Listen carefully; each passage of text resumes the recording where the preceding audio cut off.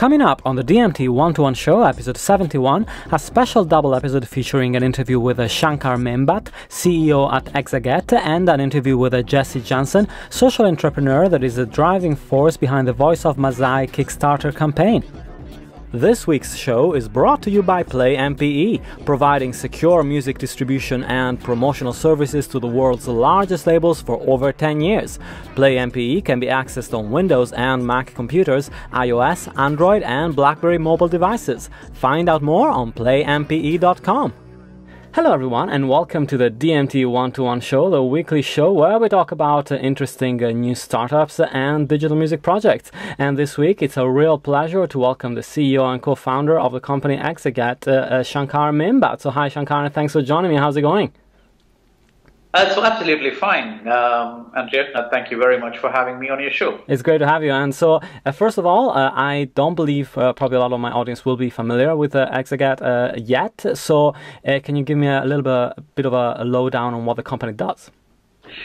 Sure. I think Exaget essentially delivers personalized audio content, especially advertisements, to in-stream radio. Right. We just a bit of history there. I used to be living in Finland. I used to work for Nokia prior to this and was listening to anything other than Finnish radio in Finland. Nothing wrong with Finnish radio, just as wrong with me. But essentially, I could get advertisements, traffic, weather information from the countries of the radio stations which I was listening to from. And I realized that for the broadcasters, that was costing me money, costing them money while they couldn't monetize me. And at the same time, I was responsible for marketing, having a marketing budget, so finding that in-app advertising was very effective.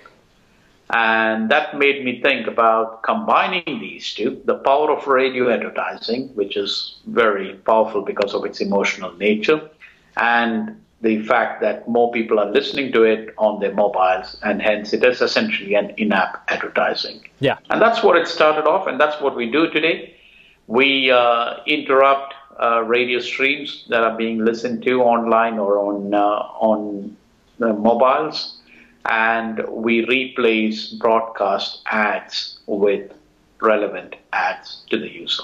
Awesome. And so, what's the history of the company? When did it start? And of course, it's a fairly tech-heavy project as far as getting this right. So, how did you go about creating it? You're right, absolutely. So, the company was set up in 2012. As I said, I was living in Finland when this idea started off. I talked to a couple of my other colleagues, ex-Nokia colleagues, and that one is an Italian, and the other was a Finnish. So we all had the common ideas and felt that this was a business worth going into. So I talked to the media agencies that I was working with at that time, talked to a few people in the radio industry, and realized that, yes, that is an opportunity that's out there to be tapped. And the three of us essentially set up the company in 2012. Awesome. And did you have any sort of qualms when you decided where you're going to base yourself and decided upon London? And was there a reason for that? Yeah. So while the company is actually set up in the company is headquartered in Finland because that was where it was registered, and the other two co-founders of mine live in Finland. I myself moved to London since then, mainly because we saw UK as the first market to enter into. Sure.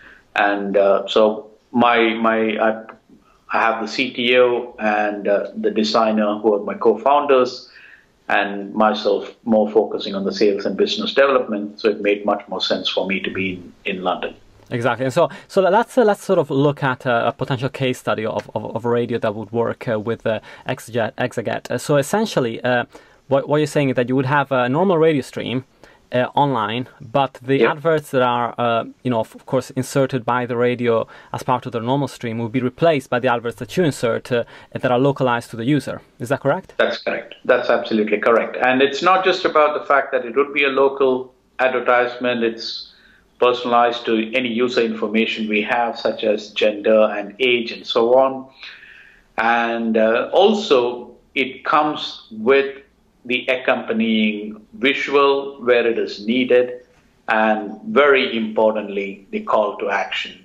Yeah. So you would have, if you're walking home one evening, listening to your favorite radio station on your mobile, it's possible that Pizza Hut could drop in an ad into you that says, click on the screen now to get £2 off for the next 1 hour. And you just need to click on the screen, and it makes a call to the Pizza Hut, and you place the order. Yeah, and that makes a lot of sense. Of course, I mean, I listen to US radios as well. You know, I think that happens all over the world. A lot of radios have big listenerships outside of their home territories, and they, of course, the advertising they have on there doesn't really help those people or help the advertisers in any way. So, you know, how have you found the reception from the radio players that you've spoken to so far? I think it's been absolutely great. I think everyone, so remember, this is not just about out of country, even though that's where the idea started off from, but even within London, radio station that covers pretty much the whole of London. Yeah. What we can do is have a different advertisement in Oxford Circus and another different one in Tottenham Court, if that's what makes sense to the advertiser and to the listener. Yeah. So it's a vastly greater level of personalization. The other thing that we add on, being digital, is the ability to track and measure. Sure. So we know exactly who has heard, when they have heard it, and whether they have acted on it. All of these are things that are known and accepted for in digital marketing. We have just brought it into radio. So advertisers, I mean, radio stations are totally thrilled. This is an opportunity for them to actually tap into new advertiser base, new budgets that they haven't been able to. That's great, and let's talk about the inventory, because I guess that's a key part of the proposition. Because if you're offering localized advertising, you want to try and make the most of that. So, are you creating all the contacts yourself, or have you got partnerships with agencies that have, or advertising, online advertising companies that have those relationships already? Right, you hit the nail on the head. This is about inventory, and of course there are both elements of it, both the demand and the supply side of the inventory. So right now our focus has very much been on the supply side, because we need the broadcasters signed up. And a couple of weeks back we announced our first major deal. It's not the first one, but it's the first major one, with the UKRD Group in the UK. And UKRD Group is the 5th largest radio operator with about 17 radio stations. So they would be the first big contributor to the inventory in the UK. Yeah. And once we have enough inventory, we have already been in discussions with media agencies, with radio sales houses, and they are ganged up and ready to start selling that inventory. Yeah, that's great. And it seems like this is a growing market. I mean, we've seen, for example, AdsWiz signing a deal with Clear Channel in the US and iHeartRadio. And so I think localization is becoming a big deal in the States, but it doesn't seem like there's anybody that's really come forward in the market here in Europe. Not significantly. I think it's very early days in Europe. In the UK, there's been only one radio station that's been doing this, and that's been Absolute Radio. Yeah, they are an innovative company, and they have actually broken the. Again, a few weeks back, the Global Group did announce that they would start getting into this and helping to sell the advertisements, which is an absolute thrilling news. So it starts. This is when the market is starting to take off. Yeah, it's very early stages. Yeah, absolutely. And so, can you imagine also working across the verticals of not live radio, but also working on more interactive types of applications, since you're going to have the inventory and the audio adverts to go with it, and sort of expand your reach that way? Absolutely. And I think the difference we have done with respect to the two other providers of in-stream audio injection is the fact that we have developed this as the simplest technology. Having come from the mobile and having entered the market late, we always had an advantage to learn. So what we have is a piece of an SDK. It's a small SDK code that any publisher, a radio station app developer, or the radio station themselves would just put into their website or into their app. Yeah. And they get this capability. So they don't need to invest into heavy infrastructure. What that also means is that technology is equally applicable to every other service that uses online and mobile. So if you've got someone putting together some podcasts in an app, just put our technology in there and suddenly you have targeted advertising attached to podcasts. Yeah. Or to the Spotifys of the world. So, yes. Yeah, that's great. I mean, what I was thinking of course, is also looking at the more sophisticated, the advancements in audio analysis tools out there. The fact that, for example, for a music point of view, a lot of music marketers listen to this, but if you were listening to a music radio and there was a particular band, say, that was about to tour in a certain town, and they knew that, and they could target the advertising, so that if their song is played, afterwards they can interject an advert that advertises their tour for that particular town, which is, it's very granular and it requires a lot of work, but if it's done right, it could be pretty powerful.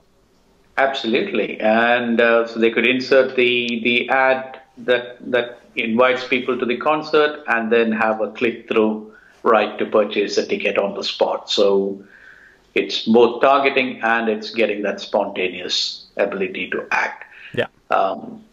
That's great. And so, and finally, I wanted to ask you about first, I wanted to ask you about how you found the reception of the company in the investors market. I knew you already raised some seed funding, and have you found that investors are excited in this kind of product? Yeah, absolutely. I think it's been we've now been around for 2 years, and we just closed the seed round. I think initially the investors did have the usual concerns about, is the market big enough and is the traction there? But as we have now started picking up the traction from the broadcasters, they were totally excited. I've been very happy not only to get angels, investors involved, but also a Finnish venture capital firm. Right. And so that's been awesome. Absolutely great. That's fantastic. And finally, what's next for the company? Sort of what are your proposed milestones for the next few months, and what do you hope to achieve? I think the big one now that we got the couple of contracts and broadcast partners signed up, it is really the big milestone is to get it out live and right. acting in the market. We expect that to be happening somewhere towards the end of September. So that's of course a major milestone. And we'll continue to build up the inventory, broadcast partners. We'll continue to build up the sales channels. And I'm already in discussions with a number of people outside UK and Finland. These are the two places where we have currently ongoing projects, but there are already been significant interest, and so we'll continue to expand. That's fantastic. And Shankar, it was such a pleasure having you on, and I would recommend having people visiting exaget.com. It's exaget.com, or tweet them on @exaget as well. And so thanks so much. Wonderful, Andrew. Thanks very much. Was a pleasure. And welcome to the DMT 1-to-1 show. And today it's a real pleasure to welcome Jessey Jansen, a social entrepreneur and currently involved in the Voice of Maasai project that we're going to talk about on today's show. So hi, Jessey, and thanks for joining me from Houston. How's it going? Hello, thank you. It's good to be here. I appreciate it. It's an absolute pleasure to have you, and today we're going to talk about a project that you just launched on Kickstarter, which is the Voice of Maasai album. So first of all, give us a little bit of an introduction on how you got involved with this project and how it all started out. Okay, thank you. Quickly and briefly, the Voice of Maasai work has evolved from some of my fine art work. In 2006, I was nominated as an emerging artist for a series of artwork called My Pop, which stood for My Print on Poverty. And I used art as an awareness tool to help increase civic dialogue and action to some of the complexities and the issues.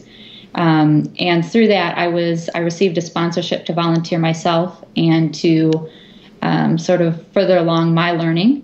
And so I chose Tanzania, and through that I met a women's organization that introduced me to the choir, And the choir and I really had a sort of a pivotal moment where we met each other, had some startup dialogue, and then gave it some thought. And then I returned back to the U.S. after volunteering over there for a month and pitched an idea to them through some of the contacts that I had made, that we record an album and really try to create a product that is more or less centric around individual empowerment. So it's really trying to create an opportunity for these choir members to generate, a supplemental little source of income for themselves. Yeah. And so through that, we produced the album and published the album, and now the Voice of Maasai album is available worldwide.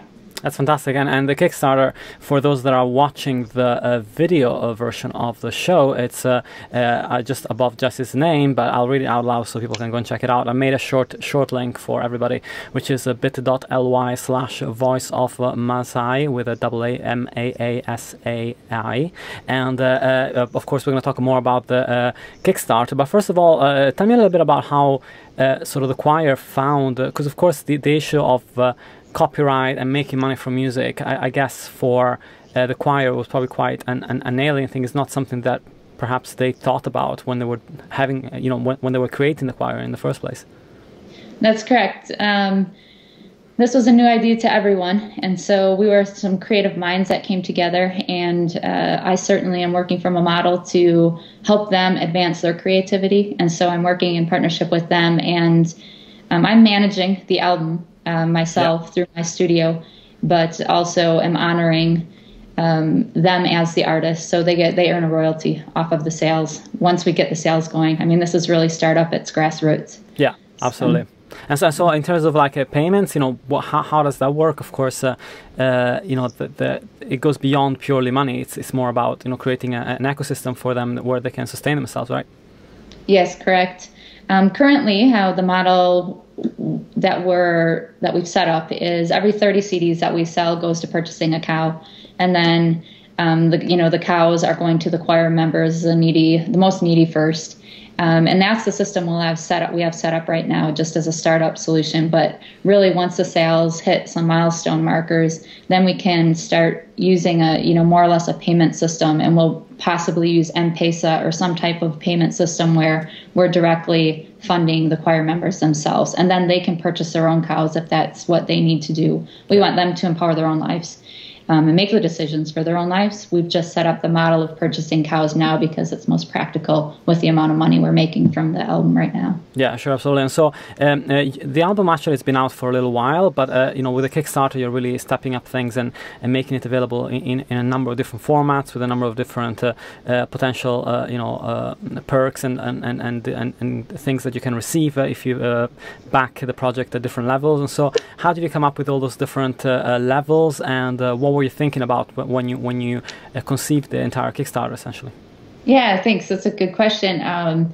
The entire Kickstarter is really supposed to celebrate the humanity of this project and the creativity of human beings themselves. So through the Kickstarter campaign, really gave us a unique platform to offer all this creative incentive for supporting something that's creative. So it's really that package of creativity. And the incentives themselves have really been a growth and an evolution of some of the products that I've built through Little Lady Studio, and then also what I'm trying to develop more and more with the Maasai and some of the entrepreneurs I'm working with in Tanzania. So it's been an evolution and yet a celebration of real creativity. Yeah, and obviously, there is a big market for world music, but we don't see that many projects that come out from such a sort of grassroots level from the ground up. How do you think this can evolve in perhaps empowering other people in different countries where there aren't the resources to distribute music to go about something along these lines without waiting for a world music label to come and sort of bestow upon them the resources to do this? Yeah, that's a great line of questioning and thoughts, because one of the fundamental things we've accomplished is really creating that sense of hope within these choir members. And, with that something so fundamental, creating that hope really opens your eyes and ideas and provokes thoughts to just having partnerships. I mean, I'm a creative individual that met some other creative individuals, and you can build from that. So you really just have to use the power of creativity to try to drive drive those projects or drive that product or whatever it is you're working on. Yeah. And I think back to your question really is forming partnerships, working with building teams of people that can accomplish kind of small goals that turn into larger accomplishments. Yeah, because I mean, just in terms of infrastructure, I would imagine that even just getting the choir into a studio would have been a bit of a challenge where you were. How did that happen? Was there a studio set up somewhere nearby that you could use? Yeah, it was a bit of a challenge. And so that after I had returned to the U.S., I just really started reaching out to the international contacts I had made and asking if there was a recording studio anywhere near Moshi, which Moshi was where I had met some of the people I'd been working with, and the choir was about an hour from Moshi. Yeah. But leading to that, yes, I was able to find a studio, a working professional studio in Arusha, it's about 4 hours from Ramiti, from the choir's location. But it was a very awesome, really professional studio. Wow, that great. The guys were professional that owned it. And I'm helping to try to spread awareness for their business, also supporting those entrepreneurs. So it was all done in country, except for the production itself for quality control. Yeah, sure, of course. And sort of thinking about the message of the album as well, like, was there anything that the choir themselves wanted to convey as far as, knowing that this was going to be a project that perhaps would have an international sort of resonance, that they wanted to communicate through the album, through the lyrics, or anything around that, or is it more traditional music? Can you tell us a little bit more about that? Yeah, I think as a choir themselves, they were really excited as the opportunity to give themselves a voice, because the Maasai are displaced people that are struggling through quite a few things, quite a few barriers actually. And so I think they really recognize the opportunity for them just to have a voice through their music and really celebrate their land and their love of their life and land through their music, because it's such a fabric of what they believe in. Yeah. That's great. And so obviously you are based in the US. You have a studio called Little Lady Studio, which you set up about 3 years ago. And so do you think that this is going to be something that you can that you want to carry on doing with maybe finding new projects in the future, or how do you see this evolving? Oh, certainly. With the Maasai themselves, I'd like to look out to album number 2, very directly with them. But with other also creative entrepreneurs, that's really what I try to do, is advance creative pursuits. They do have to fall in line with my criteria, some of the things that I look for, but through my product and brand itself, I really try to advance creative pursuits of others, because I think it's quite empowering. So absolutely. And finally, let's talk about the platform Kickstarter. How do you find that in terms of being this enabler to allow a project like this to get off the ground? And have you considered other platforms while you were looking at this process? And just in terms of sustainability, do you think that this is a good way forward? It's all been an evolution. It's still a progressive thing, but the Kickstarter platform, I think it's excellent. I really think it's a good tool. It's really well developed, so it's an easy tool to use for creatives. And as long as you are, have a portfolio that you've been building, and you can put together incentives and a real clear message of what you're trying to accomplish, I think it's an excellent tool. I've used numbers of tools over the years, but this one particularly at this time of the work with the Maasai, it's a great platform to use. So that's great. Awesome. Well, once again, I would reiterate, please go and check out the Kickstarter campaign. It's on bit.ly/Voice of Maasai with a double A, Maasai. And you can pledge from $5 upwards. With $15, you get a copy of the official album. There's loads of interesting tiers upwards from that. You can get a beaded bracelet for $100 plus the official album. And, there's just a lot of interesting perks if you are willing to spend a little bit more money and help support this project. Jessey, thanks so much for your time, and this is a fantastic, and hope it goes great. But as you're already at over $2,000 on 27 days to go with a $7.5 grand mark, I think you're going to do pretty well.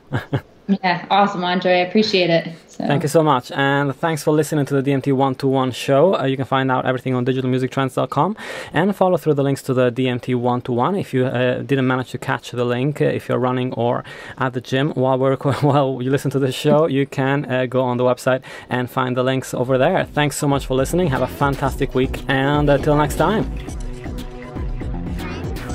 If you enjoyed watching or listening to the show and would like to find more, head on to digitalmusictrends.com.